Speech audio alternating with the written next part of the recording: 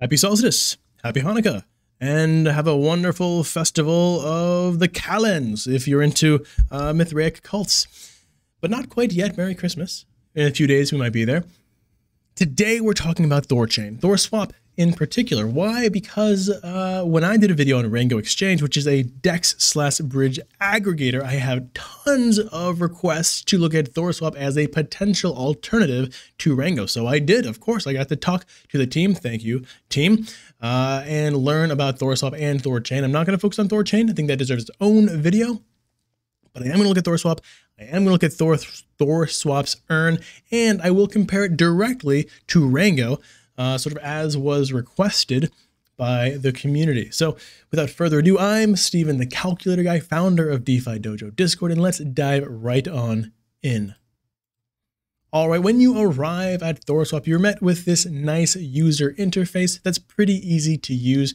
One of the first things you'll notice is that there are not that many chains available. However, despite there only being 1, 2, 3 chains really available plus synthetics, you do have many native assets to choose from a variety of different chains. One of the most interesting native assets is Bitcoin. So you can take actual native Bitcoin and bridge it onto different chains directly from the Bitcoin network. This is something you can't do on RANGO, and so right now we already have a use case for this. Granted, you're probably not going to have the most price efficient swap this way. You could go through a centralized exchange, take your native Bitcoin on a centralized exchange, and then swap it to some other assets and bridge it off that way. That'll probably be the most cost efficient. However, some people want zero exposure to centralized exchanges, and I respect that and I appreciate that. And so this is one of the ways in which you could do that. So let's take one Bitcoin, bridge it to BTCB on the Binance chain, and see what we get. We get a negative 2.5% price impact.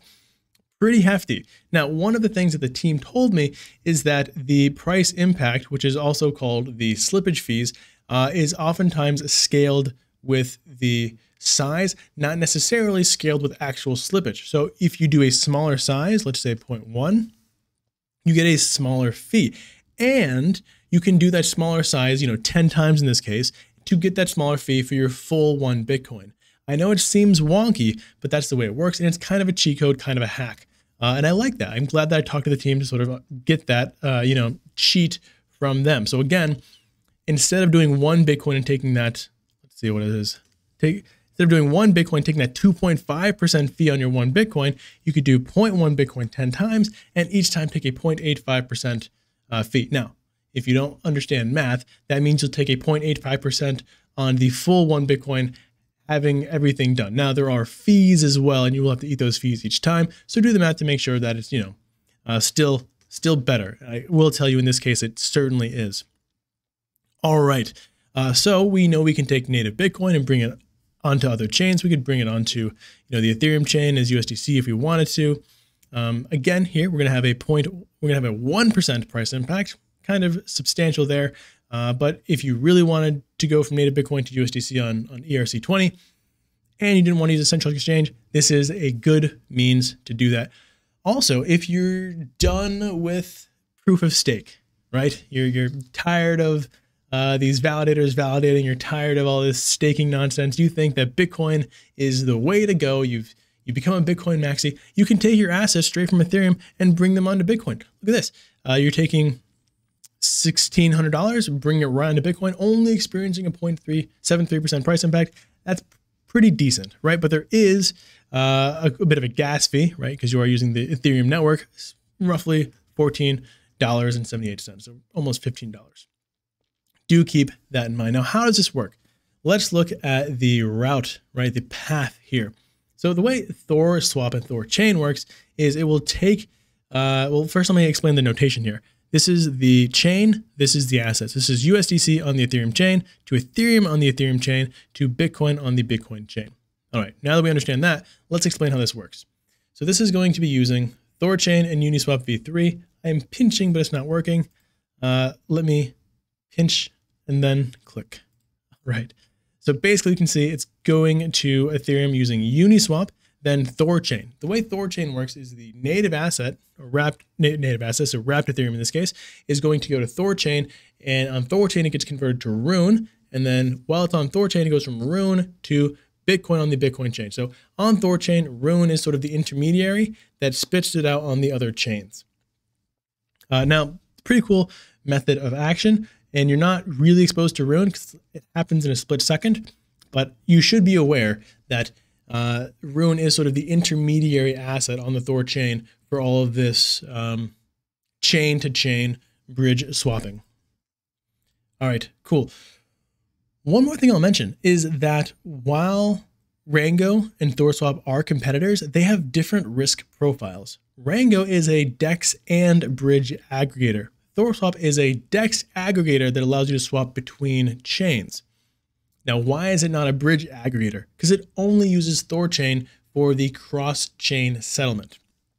So everything will be using THORChain, using that Rune as an intermediary to spit it out on different chains, whereas RANGO will choose the best bridge all across DeFi to get that asset to the other side, which means you might be exposed to bridges that have slowdowns or congestion, and your swap may not happen sometimes for hours after you send it through because of bridge congestion. So, different things to consider, certainly. Let's check out some swaps and compare between RANGO and THORSWAP. So the first one, let's go, USDC from ERC20 to, let's go AVAX and Link, right? Why not Link?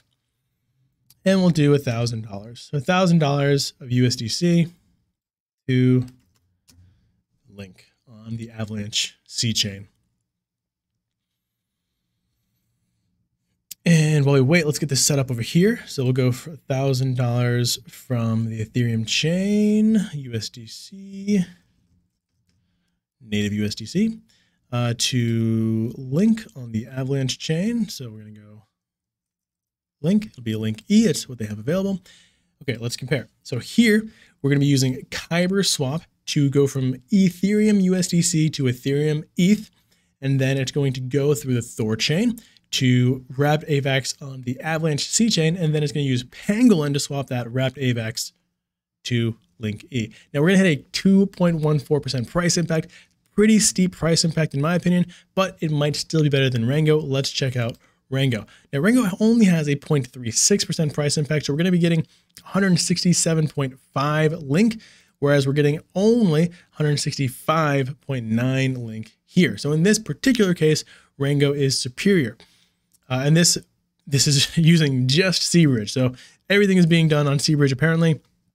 If you want to do this yourself, maybe you could go to Seabridge and see if you can get even a better rate without any fees from RANGO.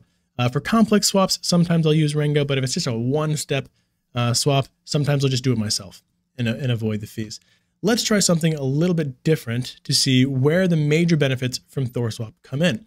If we, let's say, want to take native Atom and swap it to, I don't know, why not try BTCB, right? Which is Binance Bitcoin, Binance wrapped Bitcoin.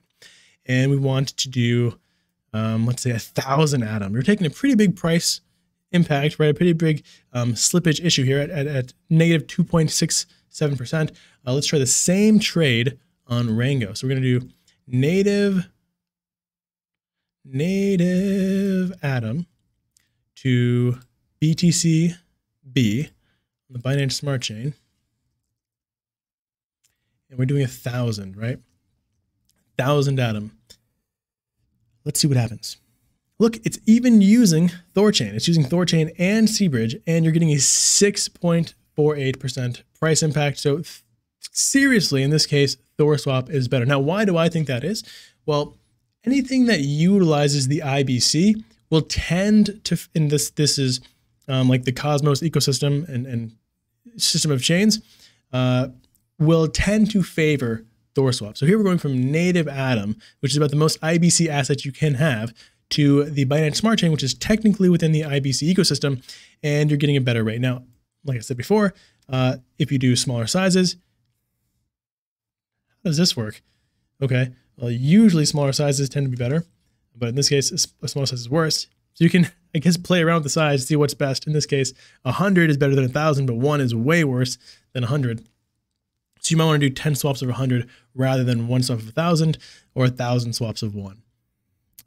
So here, it's just going to use THORChain to get you from Atom to BTCB. It's going to use BTC synthetic to do that, which is the major benefit of THORSWAP, is that they have these synthetics. So let's talk about these synthetics in the earn section. So but before I do that, I just want to point out that there are definitely cases, like we just showed here, where utilizing THORSWAP is going to be superior to using something like RANGO. And I think that you should definitely choose the one that is superior and within your risk reward when you're making your cross-chain swaps or when you're doing cross-chain bridging. All right, so earn. How does this work? Why is it interesting? Why am I, on the fence about it? So first, we can see you're getting a yield on what you might think is native Bitcoin here at 5.51%, which is a really good yield on native Bitcoin if it was on native Bitcoin, but it's not on native Bitcoin.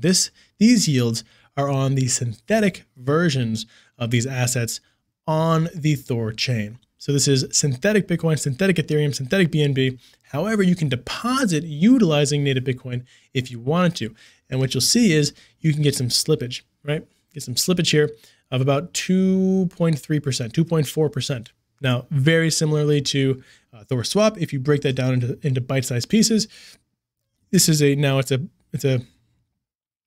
of a 2%, or sorry, 0.2% slippage, now you're getting 0.24% slippage, now you're getting a 0.2% slippage. So the slippage is slightly better if you do it in small chunks, but of course there'll be fees, so do consider those, right? So anyways, you take your native assets, convert it to the synthetic asset to deposit it. Now, if you're paying 0.2%, let's say, to enter, and you're paying 0.2% to exit, then, is it still within your risk reward? You roughly paying 0.5, right? You're paying 0.5% to enter and exit.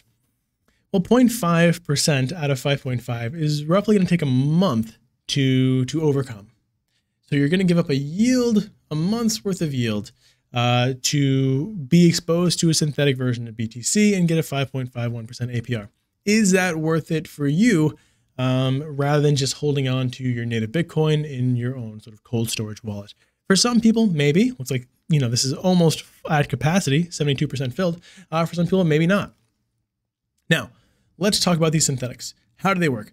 When a synthetic is minted against a native asset, you might think that the backing of the synthetic is that native asset, but it's not. What actually happens is that native asset, that native Bitcoin, is going to be broken in half, and then half of it is sold into Rune. So that what's actually backing these synthetics is the native asset Rune liquidity pool. Now, of course, these things can only be minted up to like 15% LTV, which is quite a safe LTV for the backing, which means, they're highly over collateralized, 15 times 8, so they're almost 800% over collateralized. However, they're pushing that 15% to 30% soon, which means they'll only be 300%, maybe 333% over collateralized, and then they're going to try to push that to 50%, which means they'll only be 200% over collateralized. And at that point, I start to get worried, because what if the Rune asset starts to go down dramatically or very quickly for whatever reason, right? Could be a black swan event. That might mean that these synthetic assets, which are backed by LPs and not backed by native assets only, could be unbacked or under collateralized, right? If the LP value falls faster than the total value of synthetics, then the synthetics may not be able to be redeemed for the full value later on. Now, this is a edge case. This is sort of like my worst case scenario. This is my what if, and there are many mechanisms to prevent this. One of them being like the APRs. The APRs will dry up far before that happens, which means most people will be unminting and going back into their native assets, which will put the collateral ratios in a much healthier place. However, it is something I am concerned about when the backing of the synthetics is not just the native assets themselves. So, you should be aware of this mechanism, but certainly do your own risk reward, do your own diligence when considering whether or not these yields are for you. All right, now that's pretty much the extent of what I want to talk about in terms of THORSWAP. There are other things you can do. You can sort of send and receive from your Thor wallet if you want to. There's a nice little dashboard where it tells you all about, you know, the liquidity and the volume and what's going on here. Also, these LPs are available. I should do a video on the THORSWAP, THORChain LPs at some point, but I'm not going to talk about them now because that would take another 10 to 15 minutes. So I'll keep that as its sort of own thing, but I will talk about the Thor staking. So Thor is like the native asset of THORSWAP, or it's a governance asset of THORSWAP, not THORChain, THORSWAP. And if you stake your Thor, you will get a portion of the affiliate fees of other exchanges or applications like wallets that utilize THORSWAP as a means to swap assets. So you know how MetaMask has its own sort of native swapping built in. Other wallets have native swapping too. And if they utilize THORSWAP as its exchange layer, then THORSWAP can generate affiliate fees from that. And I think 75% of those affiliate fees from those swap fees go to Thor stakers. So that's pretty cool.